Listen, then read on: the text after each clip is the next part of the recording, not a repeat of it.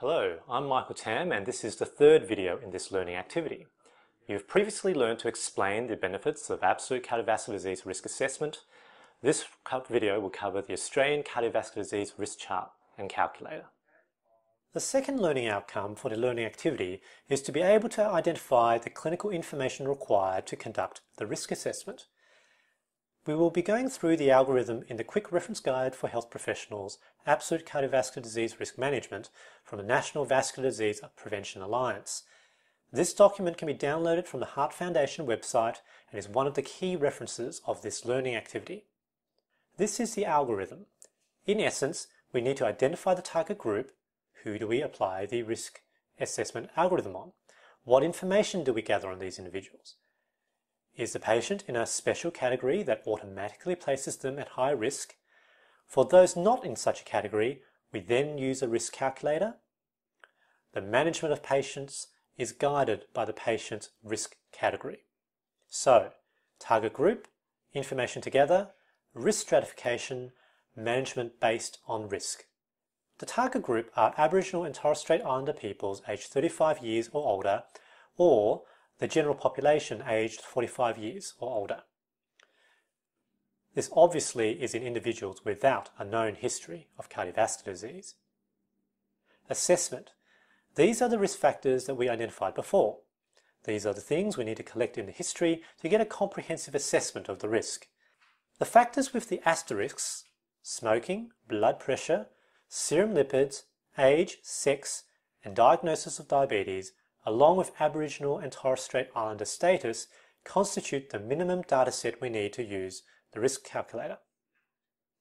People who have one of these clinical features are automatically considered to be categorically to be at high risk. Basically, older people with diabetes, diabetes with microalbuminuria, moderate or severe chronic kidney disease, familial hypercholesterolemia, very high blood pressure or cholesterol.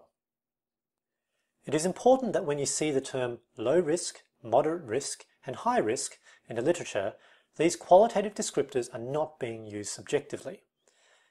In Australia, we describe cardiovascular disease absolute risks over a 5-year period. Other countries describe these risks over 10 years. In the Australian context, high risk is greater than 15% probability of developing symptomatic cardiovascular disease in the following 5 years. For those individuals who are not automatically considered at high risk, we can use a risk calculator. Most versions of these make use of the Framingham risk equation using data from the Framingham Heart study. Now you guys are going to be clinicians, so I'm not going to inflict on you the use of the original published tables. Rather, we are going to use the Australian specific charts and calculators. You will be expected to know how to use these assessment tools, and this is something that is examinable in both Phase 2 and Phase 3. You were introduced to the Australian risk chart and calculator in the Marco has a heart attack scenario in Phase 1. In Phase 2, you are expected to demonstrate proficiency at using these tools in a context of comprehensive risk assessment. Firstly, a few words about the Framingham Heart study. This is a major study with the original cohort starting in 1948. These were residents in Framingham, Massachusetts in the US. The context of the study is that at the time, CVD mortality was steadily rising in the US, but the general causes of heart attacks and strokes were unknown. The Framingham Heart study is how we know that blood pressure, smoking, and hypercholesterolemia increase the risk of heart attacks and strokes, and moreover, allow us to quantify that risk.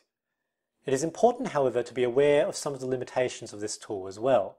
The participants obviously reflect the population of Framingham, Massachusetts.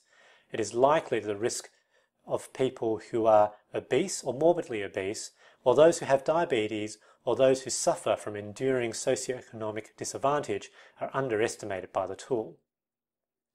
For those of you with an interest in the history of medicine, I suggest visiting the Framingham Heart Study website as an optional activity.